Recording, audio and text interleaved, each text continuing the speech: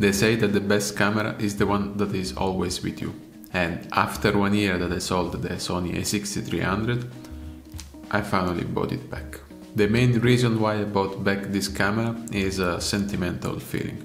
This one was my first camera and the camera that made me really passionate about photography and filmmaking. Last year I decided to sell this camera because I was a little bit disappointed by the new release from Sony in the APS-C line. After I sold that camera, I jumped in the full frame world, where I really enjoyed the beauty of the full frame sensor, but I really missed the compact size of this camera. A few weeks ago I was looking for a little camera for street photography and family camera, because I couldn't really handle it to go out every time with a full frame big camera.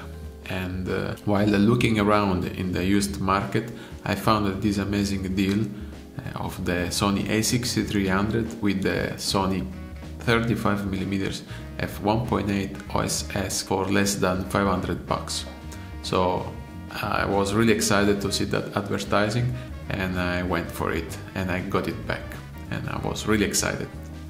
There were a few characteristics that I was really missing about this camera. The first and the most important for me was the compact size of the camera itself. This is really portable and I can just fit it in the pocket of my jacket, and I feel like it doesn't weigh anything.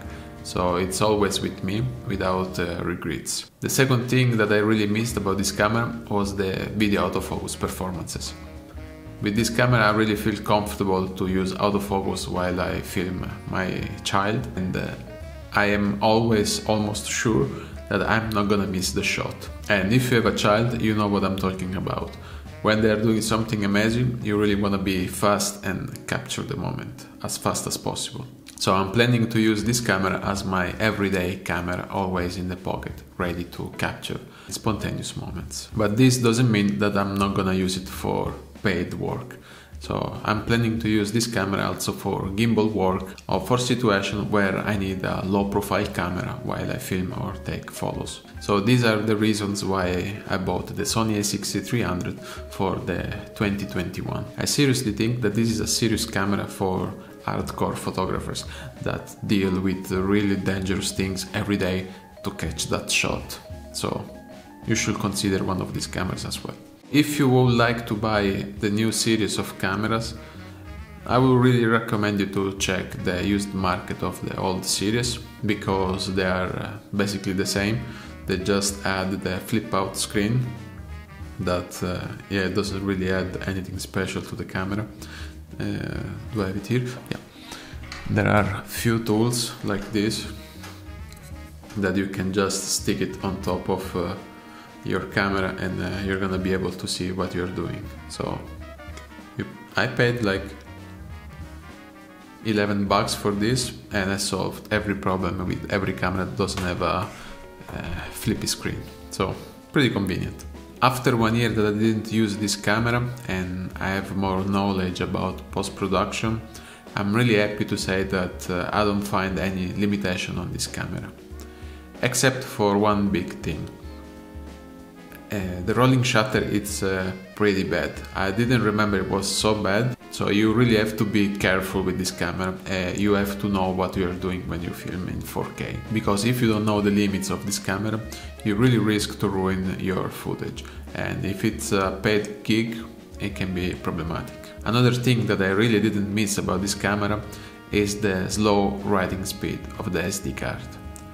It takes really a while to empty the buffer, and the camera is not gonna be really usable after you take a burst of picture, and that's pretty annoying.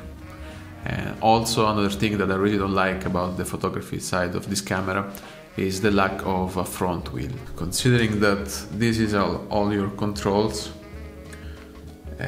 this is pretty limiting, because if you wanna change the aperture or the shutter, working aperture priority or shutter priority, the other second wheel that you can dial is this one for the ISO or the exposure compensation. So it's not really ideal. You can also risk to click everything while operating the camera. So in one side, even if it's extremely compact and portable, there are some limits about that, and yeah, you just have to live with it. But I'm extremely happy with the menu system of Sony cameras. Just joking, it's totally crap. It's the worst menu system in the world, and I'm really sad that they put this menu system also on the new A7C.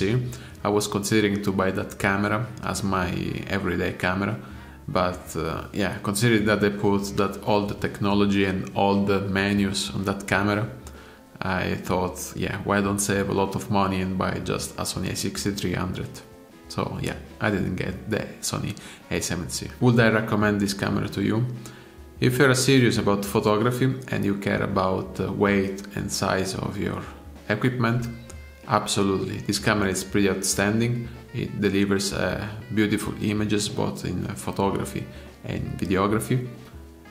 Because yeah, the modern photographers they need also to be able to capture good quality videos. So it is a pretty good hybrid camera for every situation. And if you are ambitious about video work, this camera is pretty decent if you have good knowledge about this camera and what limits you can get with this camera.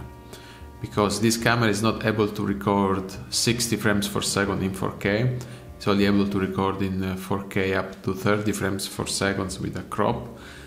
So it's really important to know what you can do in post-production with that footage, because there are ways to slow down 30 frames per second up to 50% with dedicated software. So you'll be able to fake a 60 frames per second with this camera, but you can also superscale 1080p footage in 4K. So with this camera that is able to record at 120 frames per second, it is pretty convenient because you can have basically 4K 120 frames per second if you know how to superscale the footage. I already made a tutorial about that, so be sure to check somewhere here.